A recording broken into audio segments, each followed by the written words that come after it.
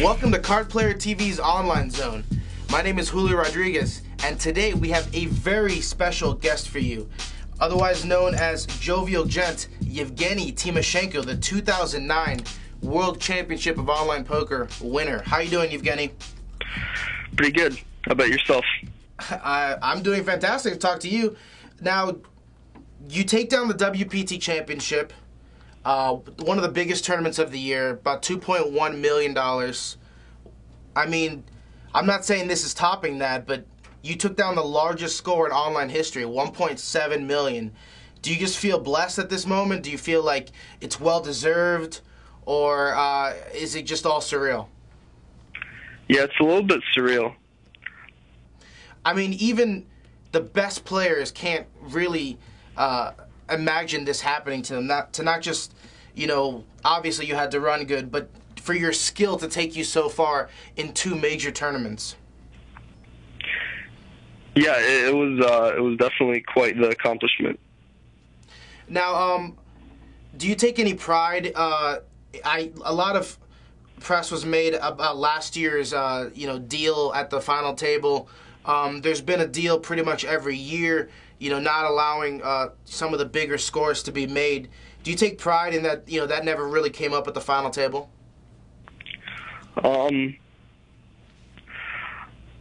I guess so.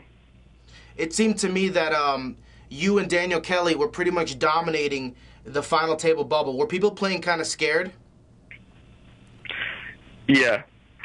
I mean, it was a very big stage, so both of us had a very large chip lead at our final two tables, and people definitely wanted to make the final table because once you make the final table, it's nine-handed, and play slows down a little bit, and the pay jump, the money jumps are so huge that it really does pay to make the final table and be a part of history.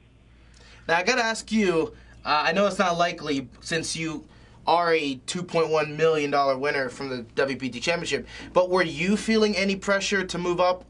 You did have quite the lead. Did you feel like you could sit back and guarantee lock up $500,000 just risk-free? No, I never felt like that. At the start of the final table, with Dan Kelly having position on me, I expected him to play back at me a lot and apply a lot of pressure. So I started off playing pretty snug.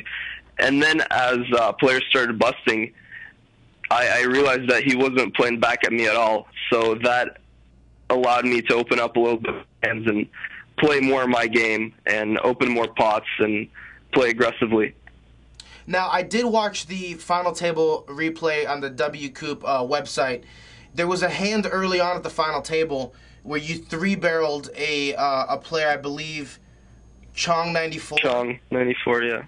And, I mean, have you seen this hand? Were you surprised at what he laid down? I mean, if you can just take us through the hand, that'd be great. Sure.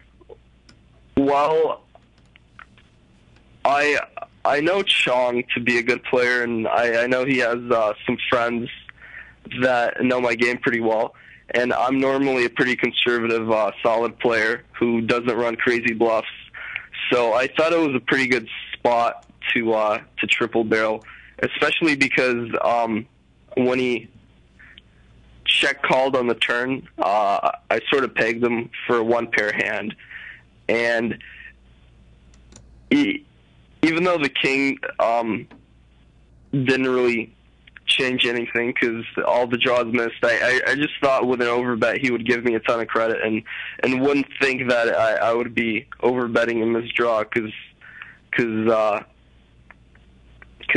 that seems like such an obvious bluff spot. You'd think most people would call, but I thought he would think on the next level and actually give me credit. And on top of that, there were still a few stacks shorter than him if he folded. So I thought there was a good chance that I'd get him to lay down a hand like he had, a one-pair hand. We're, of course, talking about Benjamin LeFew, Chong94, who held top pair in that hand. Now, when you put them all in on the river, were you pretty confident there's just no way this guy can call his tournament life with top pair, or top pair on the flop, I should say, and especially when because you and Dan had really dominated the final table bubble, there were so many short stacks at that final table. He could sit back, still have $3 million, and easily pick up another couple $100,000. No, I wasn't supremely confident. He could add King Jack or something, but I still thought that like it was the right play and like it would work a majority of the time. Now, of course, we have to talk about Daniel Kelly. He took out 3 players in pretty rapid succession. You took out one of them. I mean, he was really threatening to go on a run when he got a little unlucky against the flush draw. Do you actively root against good players at the final table to make life a little easier for yourself? I always wondered if people do that. No, not really. Dan's a friend of mine. When we got down to four-handed, I was actually rooting for the short stacks to bust, and I didn't really mind who would bust them because I just wanted to get heads up because I feel like that's the biggest strength in my tournament game, and I would have felt pretty comfortable playing Dan Kelly heads up, pretty deep stacked. So I wasn't rooting. So I certainly wasn't rooting against Dan. It was quite the opposite. Now it was kind of similar at the WPT Championship when all of a sudden you're pretty much stealing at will, and you look up and all of a sudden 2 players are gone and you're heads up against the lone amateur at the table. Did you feel like this was like deja vu all over again? No, I didn't feel that way because Ready Evil and You Don't Want It played pretty well, I thought. Yeah, I got to give him credit for navigating through that massive field. So I got to ask you, you're the top earner of the year pretty much. I mean, until the November 9 gets all settled out. Has life changed since the WPT Championship and even a couple days ago?